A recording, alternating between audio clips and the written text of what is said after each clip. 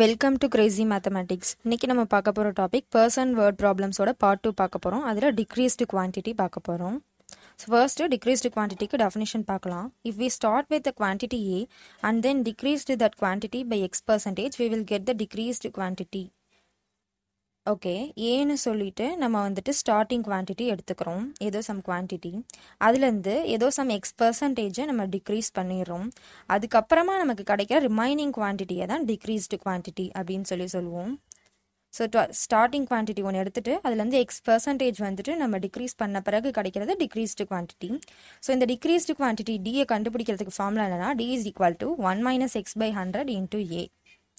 So இதில் டிங்கிறது வந்துட்டு decreased quantity, degrees பண்ணதுக்கப்புறம் இருக்க குவான்டிட்டி. எக்ஸுங்கிறது எவ்வளோ பர்சன்டேஜ் வந்துட்டு நம்ம டிக்ரீஸ் பண்ணுறோமோ அதுதான் எக்ஸு.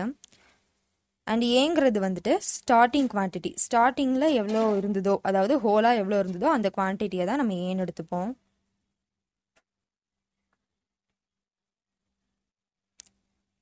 இப்போ இந்த டிக்ரீஸ்டு குவான்டிட்டிக்கு ஒரு எக்ஸாம்பிள் ப்ராப்ளம் பார்ப்போம். when a number is decreased by 25%, it becomes 120. find the number.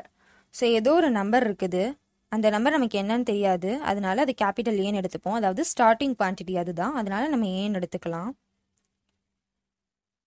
அடுத்தது என்ன கொடுத்துருக்காங்கன்னா டிக்ரீஸ்டு பை 25%ன்னு கொடுத்துருக்காங்க. அப்போ எவ்வளோ டிக்ரீஸ் பண்ணியிருக்காங்களோ அந்த பர்சன்டேஜ் கொடுத்துருக்காங்க, அதை நம்ம எப்பயும் எக்ஸ்ன்னு எடுத்துப்போம்.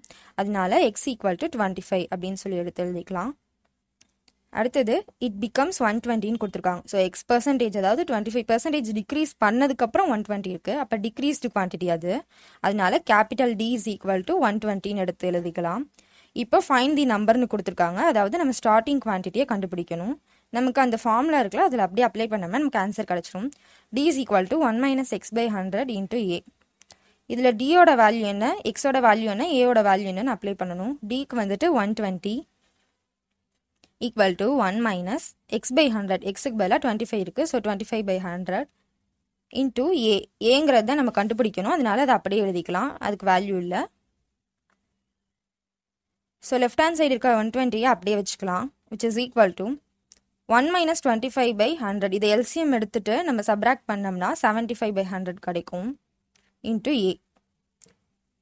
இப்போ வந்துட்டு ஏ கண்டுபிடிக்கணும். ஸோ ஏவை ஒரு சைடு வச்சுட்டு ரிமைனிங் இருக்கிறத அடுத்த சைடு ரெசிப்ரோக்கலாக கொண்டு போகலாம். இப்போ ஏ இஸ் ஈக்குவல் டு 120 into 75/100 ரெசிப்ரோக்கலாக கொண்டு போனோம்னா 100/75 ஆகும். ஏன்னா மல்டிப்ளிகேஷனாக இருக்கையில் ரெசிப்ரோக்கலாக தான் கொண்டு போகணும். இப்போ இதை கேன்சல் பண்ணோம்னா 3 × 25 75, 4 × 25 100. அதுக்கப்புறம் 3 டேபிளால் 120யும் 3யும் நம்ம வந்துட்டு கேன்சல் பண்ணிக்கிறோம். அப்போ ஏவோட வேல்யூ வந்துட்டு 116 கிடைக்குது. அப்போ நம்மளோட ஸ்டார்டிங் குவான்டிட்டி, அதாவது அந்த நம்பர் வந்துட்டு 160, ஸ்டார்டிங்கில் எவ்வளோ இருந்ததோ 160. அடுத்தது எக்ஸாம்பிள் 2 பார்க்கலாம். என் number when decreased by 20% gives 80. find the numberனு கொடுத்துருக்காங்க. ஸோ ஸ்டார்டிங்கில் ஏதோ சம் நம்பர் இருக்குது, அது ஸ்டார்டிங் குவான்டிட்டி, அது என்னன்னு கொடுக்கல, அதனால கேபிட்டல் ஏன்னு நம்ம எடுத்துக்கிறோம். அடுத்தது என்ன கொடுத்துருக்காங்கன்னா டிக்ரீஸ்டு பை 20%ன்னு கொடுத்துருக்காங்க. ஸோ எவ்வளோ டிக்ரீஸ் பண்ணியிருக்காங்களோ அந்த அமௌண்ட்டை நம்ம எக்ஸ்ன்னு எடுத்துப்போம். அதனால x is equal to 20ன்னு எழுதிக்கலாம். அடுத்தது டிக்ரீஸ் பண்ணதுக்கப்புறம் நமக்கு 80 இருக்குன்னு சொல்லியிருக்காங்க. அப்போ டிக்ரீஸ்டு குவான்டிட்டி கேபிட்டல் டியோட வேல்யூ 80ன்னு எடுத்து எழுதிக்கலாம். நமக்கு என்ன கேட்டிருக்காங்கன்னா ஃபைண்ட் தி நம்பர், அதாவது ஏ கண்டுபிடிக்க சொல்லியிருக்காங்க. ஃபார்முலாவில் நம்ம அப்ளை பண்ணலாம். D is equal to 1 - x/100 into a. So ஏவை தான் நம்ம கண்டுபிடிக்க போகிறோம், அதை அப்படியே வச்சுக்கலாம் ஏன்னு. இப்போ டிக்கு பதிலாக 80 ஈக்குவல் டு 1 - எக்ஸுக்கு பதிலாக 20 போட்டோம்னா 20/100 into ஏ தெரியாது, அதனால அதை அப்படியே வச்சுக்கலாம். So 80 is equal to 1 - 20/100 LCM எடுத்துகிட்டு சப்ராக்ட் பண்ணோம்னா நமக்கு 80/100 கிடைக்கும் இன்ட்டு ஏன்னு இருக்கும். ஸோ ஏவை ஒரு சைடு வச்சுட்டு ரிமைனிங் இருக்கிறத அடுத்த சைடு கொண்டு போவோம். ஸோ மல்டிப்ளிகேஷனில் இருக்கிறதுனால ரெசிப்ரோக்கலாக கொண்டு போவோம் 100/80ன்னு.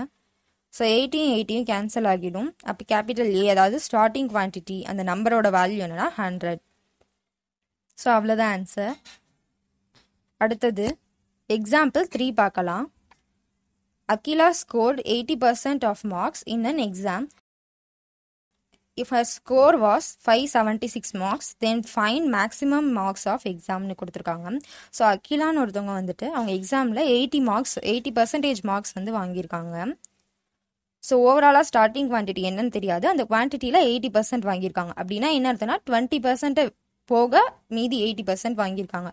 அப்படின்னா 20% வந்துட்டு டிக்ரீஸ் ஆகியிருக்கு அப்படின்னு சொல்லிட்டு அர்த்தம். அப்போ நமக்கு வந்துட்டு டிக்ரீஸ்டு பர்சன்டேஜ் என்னன்னா 20%. அதாவது எக்ஸோட வேல்யூ 20ன்னு இருக்கும் இந்த பிளேஸில்.